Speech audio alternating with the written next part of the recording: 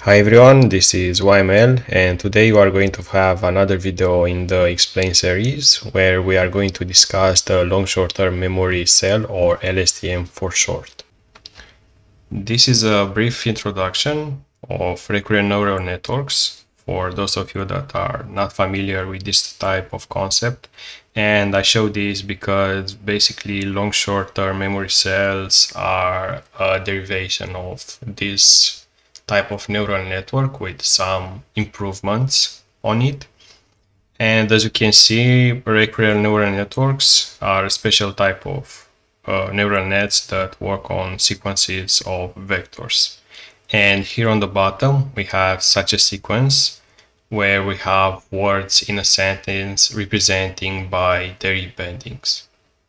And the way the recurrent neural networks work is to take the first embedding here, run it through a recurrent neural network cell and produce what's known as a hidden state, which basically is the memory which is transferred from one step to another.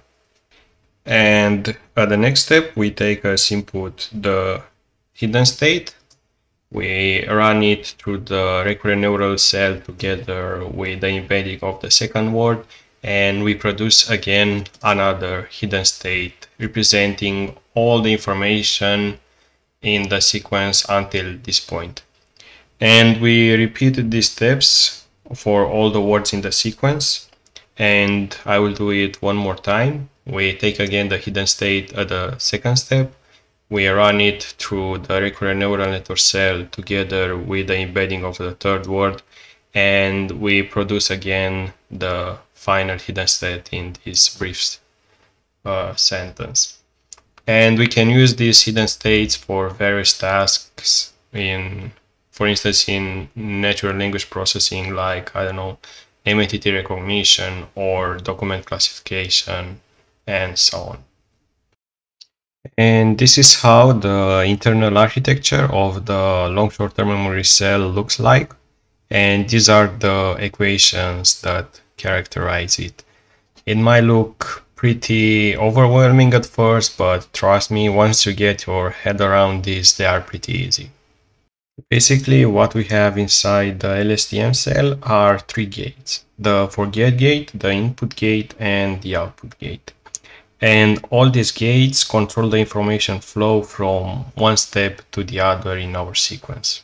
The first gate in the LSTM cell is the forget gate, and what it basically does is to forget an amount of the information that was transmitted from the previous step.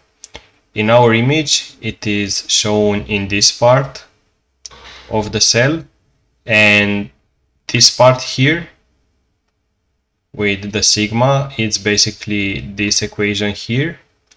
As you can see, we take as input the current embedding and the previous hidden state. We multiply each of those with a weight matrix, which are different for each of the two inputs. And we also add the bias. And very importantly, we multiply this result with a sigmoid function here. And why I do that?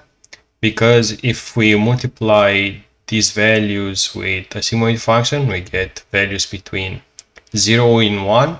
So when we multiply the values provided by the sigmoid function with the previous cell state, in some way we control how much of that information at each time, at each index, to transfer it further into the sequence.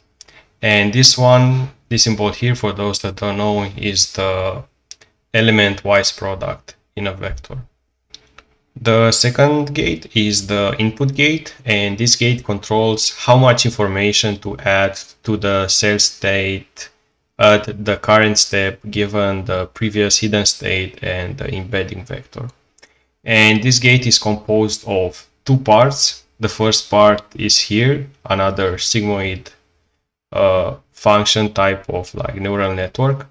And again, it takes as input the current embedding and the previous hidden state. It multiplies each of them again with two embedding matrices and adds a bias. And as in the case of the forget gate, we applied the sigmoid function. But this gate is not applied to the cell state, it's applied to another hidden representation.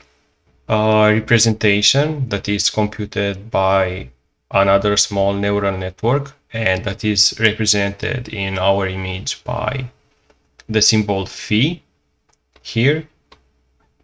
And again, it takes as input the current embedding, the previous hidden state, it multiplies them by two weight matrices, each input, and then adds a bias. And here we don't apply the sigmoid function, we apply the tanh function. So this phi here is the tanh.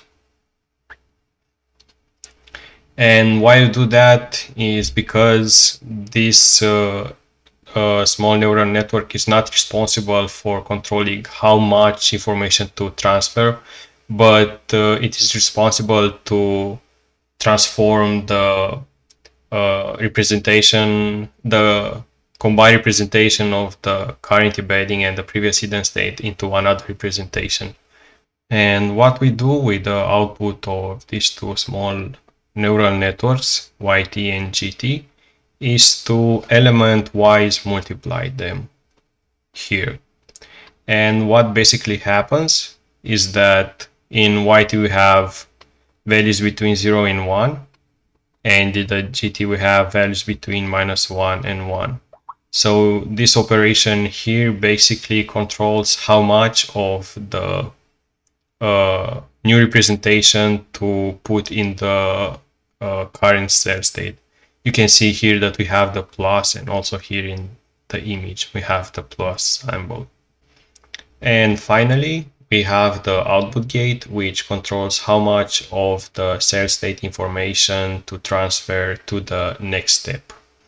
And this one here has another sigmoid neural network that takes as input again the current embedding and the previous hidden state.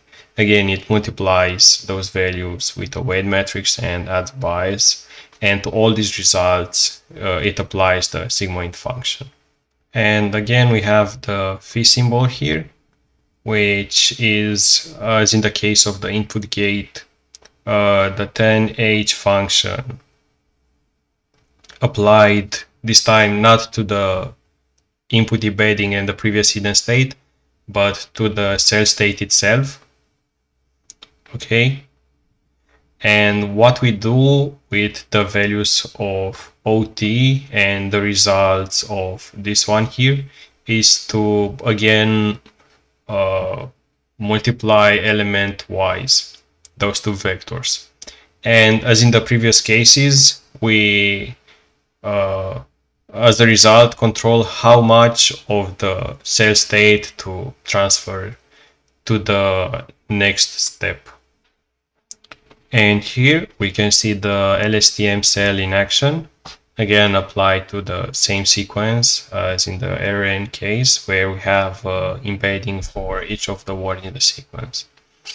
So the mechanism basically the same, there is just a little difference. So you take the first embedding, you process it through the long short-term memory cell, you produce the cell state and the hidden state, you pass them to the next step, you use the embedding of the second step and produce a new cell state and a new hidden state. And again, we can do that for the third step. We transfer the cell state and the hidden state, we use the embedding here, we process both of them, and we produce a new cell state and a new hidden state. And again, as in the recurrent neural network case, we can use the hidden states here produced by the long short-term memory cells for various NLP tasks, like name entity recognition and so on. We can also use the cell state. Nobody can stop us, but I haven't seen them use so much in practice as an input to a neural network that stays on the top of the LSTM cells. And why are the long short-term memory cells more useful than recurrent neural networks? Is basically because, by the way, they control the flow of information, the vanishing and exploding gradients problem in RNNs become much more unlikely to happen. And I've made a video on this topic. The link is in the description, and if you want to find out more about recurrent neural networks and the vanishing gradients problem, please make sure to check them out. I hope that you enjoyed watching this video, and if you did, please leave a like to it and maybe consider subscribing to this channel to see its new content, and hopefully see you pretty soon. Bye bye.